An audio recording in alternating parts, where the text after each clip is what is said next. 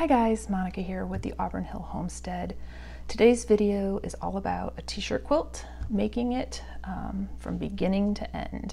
I'm going to go through and show you all the equipment that you'll need, all the material that you'll need, and go through the whole process of sewing it so that you can end up with a t-shirt quilt that is a great gift for someone in your life.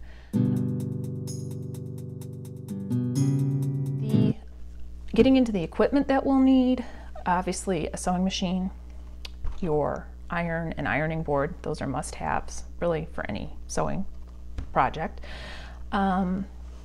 Quilting needles, pins, you want to make sure you get the thicker ones, longer, because once we get into the meat of the project, you're going to need the thicker ones. Regular scissors and also pinking shears for when we're cutting that back fabric. This will keep it from fraying.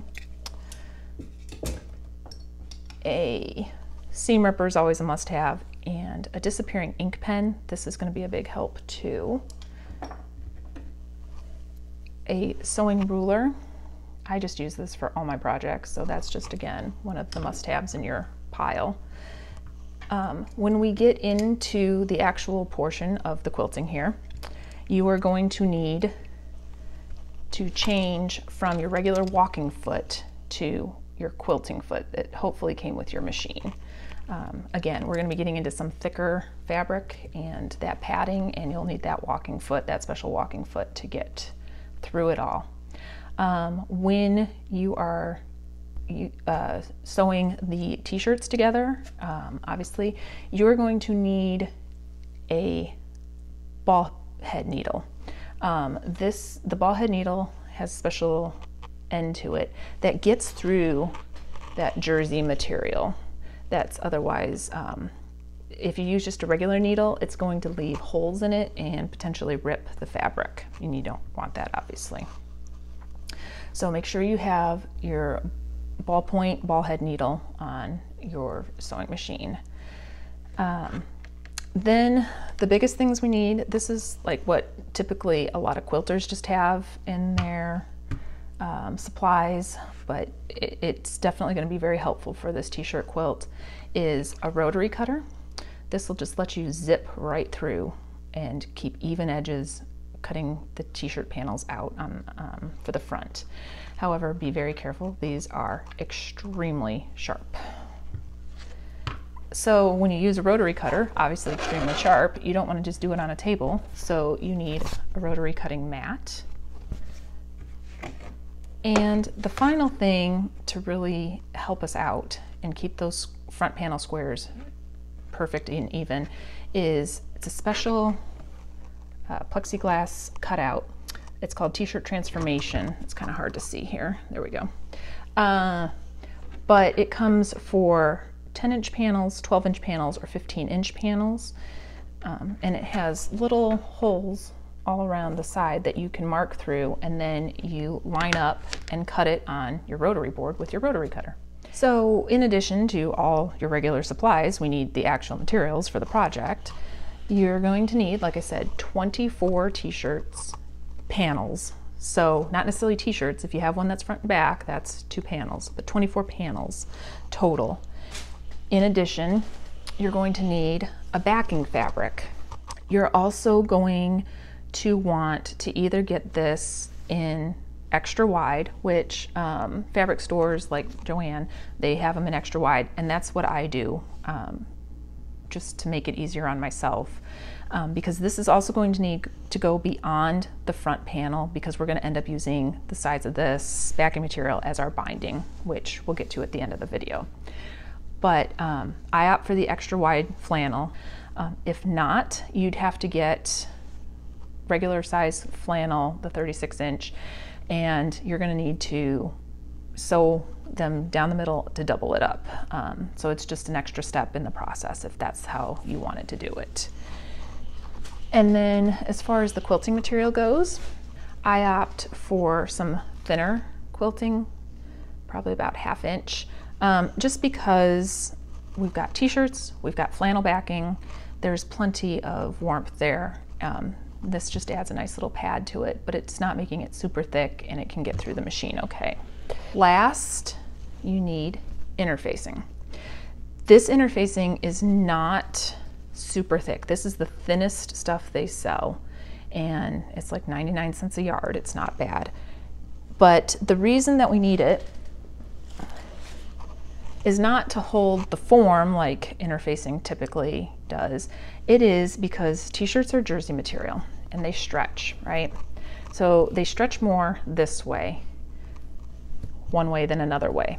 So you're going to take that interfacing to keep this stretch from happening, and that way when it goes through the machine, it doesn't pull and it keeps its correct size. The first step in the project is to separate out the front of the t-shirt from the back of the t-shirt.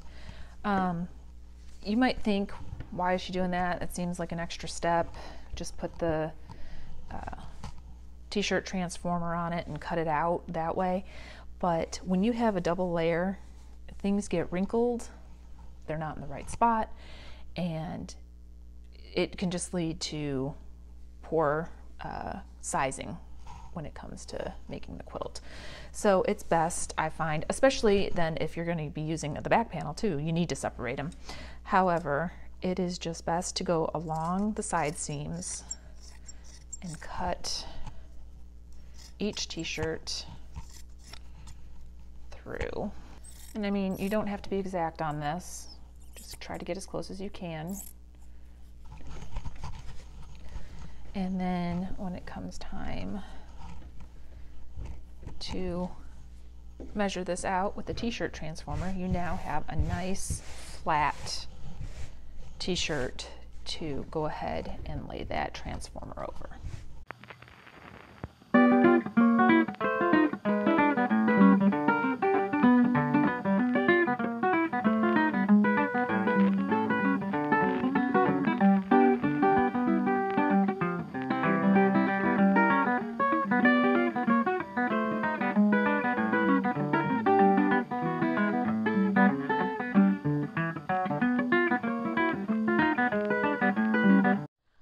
On to the next step, we're going to be ironing the interface onto the t-shirt.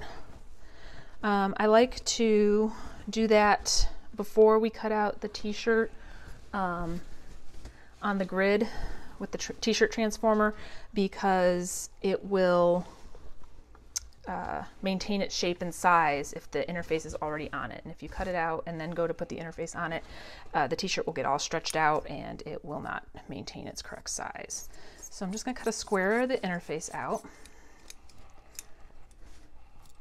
And then we are going to put the t-shirt right side down. And you're going to take the t-shirt here and test it. Which way does it stretch most? This one is stretching most left to right, side to side. So I'm going to take the interface and test it. Which way does it stretch? Okay, so it doesn't stretch at all side to side, but it does stretch up and down. So I want to make sure that whichever way the t-shirt does stretch, the interface doesn't stretch. That's what'll keep the shape of the t-shirt once it's cut. That is an important step to do. Smooth it out. Iron set to medium-high heat, and hold with your hand and just keep moving it around. Don't stay in one spot for long. And it doesn't take very long at all. And then you can check it. It is fused down there. This t-shirt is now good to go and ready to get cut out on the t-shirt transformer. So we've got the t-shirt transformer on. We're going to line it up right underneath the collar and center it as best as we can. We don't want to include the collar in our t-shirt quilt. You can use, like I said earlier, disappearing ink, or really whatever ink you want, because you're going to have a multitude of colored t-shirts. So you're going to run, you can't use the same color for everything. And just go ahead and mark out all the 12.5-inch guides. And then when you lift the t-shirt transformer, you are ready to go ahead and start cutting. Okay, once you are marked out, you can go ahead and grab the rotary cutter mat, put that underneath, and then You can use the edge of the T-shirt transformer, or at the quilting supply section of your local hobby store, they have other straight edges for cutting out quilt patterns and whatnot. You can use one of those. I'm going to go ahead and just use the T-shirt transformer, and make sure you hold it down tight. Take your rotary cutter, engage it, watch those fingers, and for that reason right there, go ahead and slide it on down.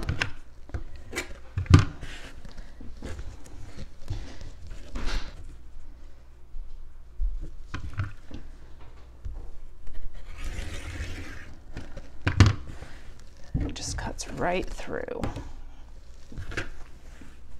A couple more here.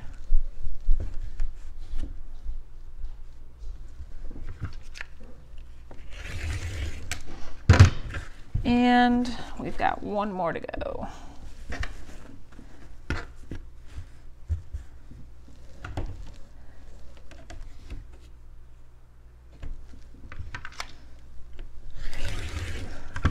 And there we go. Now we have the perfect 12.5-inch square, even on all edges. Okay, all our T-shirt panels are cut out. We're going to go ahead and lay them out and figure out the pattern that we want them in.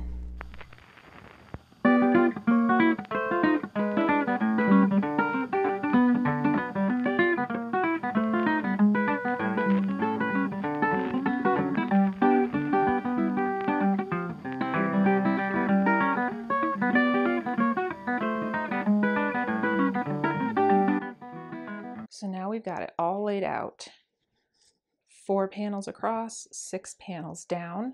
You want to just make sure that when you're laying out, due to the binding, you have panels that have more room on the bottom for the binding down there, and as much as possible up top and then on each side, because we're going to be coming over about 1 inch with the binding.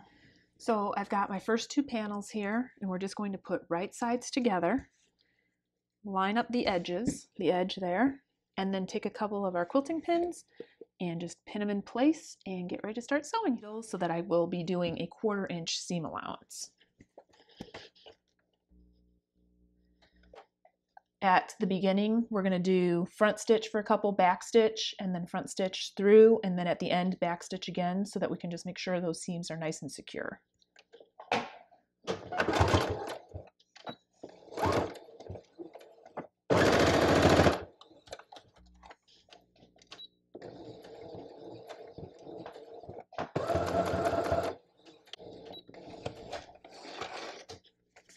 And our first 2 panels are done. So when you have your first row of 4 panels sewn together, you're going to go ahead and finger press open all the seams, and then take your iron and iron them flat. This will allow for the seams to fit together and lay nice and straight when it comes time to sew your rows together. Okay, so we've got all our panels sewn into the 6 rows. Now it's time to start sewing the rows together. You're going to be attaching the bottom of one row to the top of the other. So you're going to flip the bottom up, and then make sure that you are lining up your 2 seams. So we have a seam here and a seam here. You're going to line them up and pin them together like so. You're going to do that for each one, and then we will work out from there and pin some more so that we have a nice secure fabric to go through the sewing machine. Once you have all your rows sewn together, it's time to start laying out your layers. As you can see, you need a large flat space like a clean floor to accomplish this. Take your time and work out any and all wrinkles.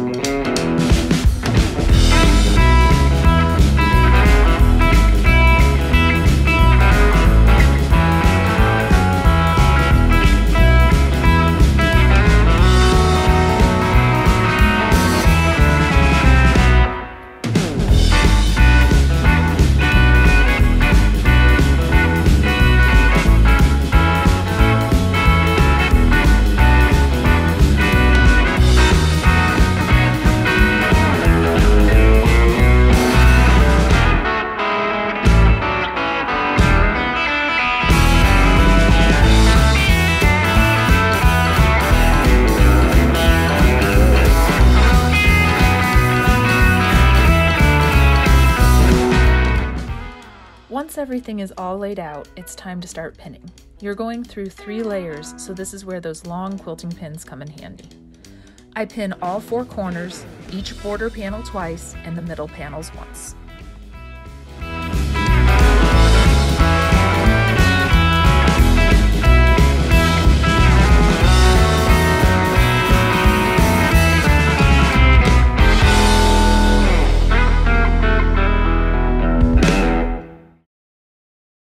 Now it's time to cut off the excess quilt batting. Make sure when you're cutting, you go right along the edge of the t-shirts.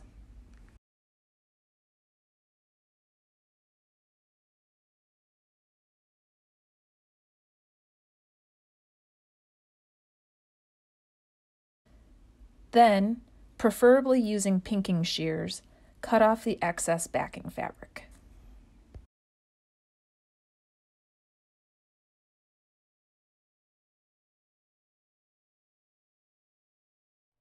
We are good to go to start sewing.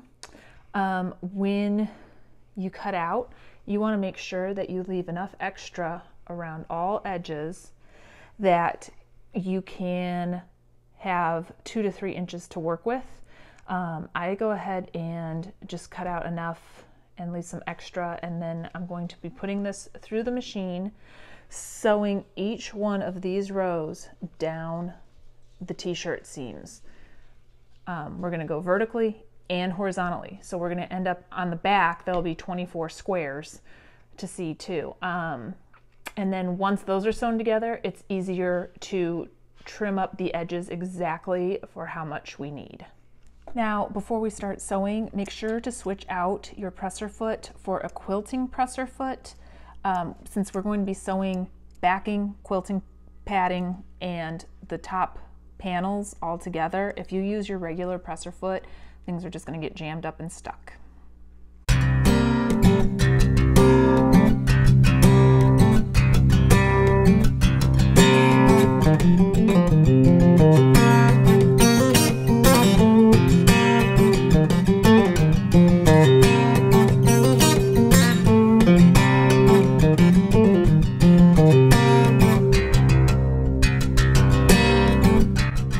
Now that we've got our backing fabric with the quilting and top panel all sewn together, and you can see the nice quilts all around, we're going to go ahead and start marking out the edges so that we can get the back fabric used as our binding.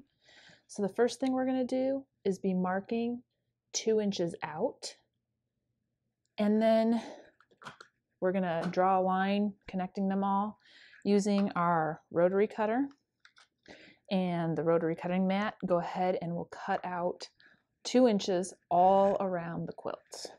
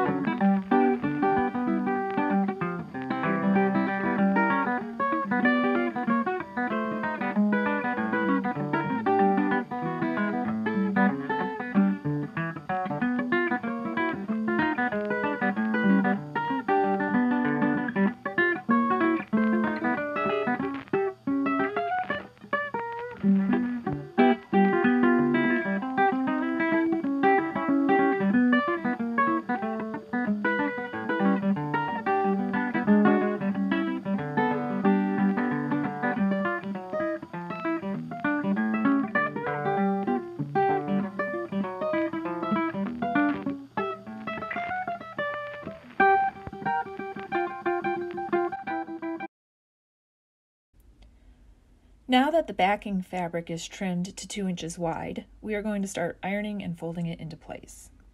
First, fold over the fabric 1 inch so that it butts up to your t-shirt panels, and press it.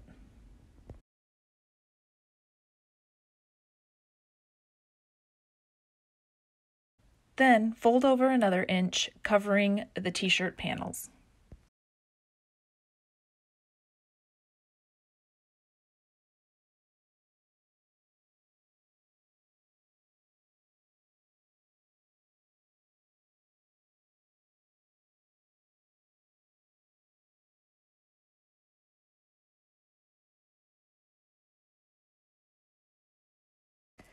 And finally, make sure to securely pin the binding into place. Okay, so now that we have our first row folded over onto our t-shirts, we're going to go ahead and work on the corner. So the first thing we need to do is fold a triangle just so it's butted up right in this corner here, like so. Steam press it down. Okay, and then we're going to go back onto this new side, fold over that 1 inch, butting up to our panels, press it down, and then fold over again. And as you can see, we have a nice little corner here that is now part of the binding for our quilts. And I always pin the corners in place, all 4 corners, to make sure everything stays where it needs to before we get under the sewing machine. Okay, so I've gone ahead and ironed down the whole side here, and we're going to go ahead and do this next corner. Again, flip over into a triangle, press it down, and then flip over 1 inch, press it down, and then flip over onto your t-shirt panel. And there we go, we got a nice corner again. I'm gonna do a quick steam to set it. And just make sure you're tucking the t-shirt panel underneath, holding everything in place nice and secure.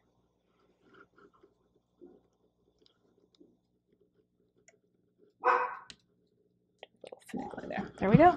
Now that we're onto our last side, we're going to be finishing, and what you want to do is do both corners at the same time on this last side. So we have it folded over twice. So we're over our t-shirt on both edges. We're going to do a triangle, steam it down, do a triangle, steam it down, and then fold, don't drop the iron,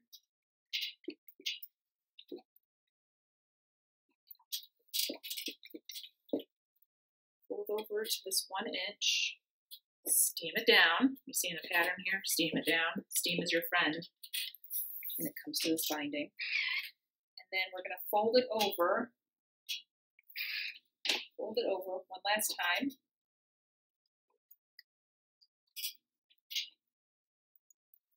And you should have your 2 finished, beautiful mitered corners that we will pin this all down, and we'll be good to go. Now we're ready to sew the binding down, and this is the very last step of putting together our t-shirt quilt. So as you can see here with my presser foot, still my quilting presser foot, I am running right on the edge. I have the needle centered, and it is just going to be going right along the edge.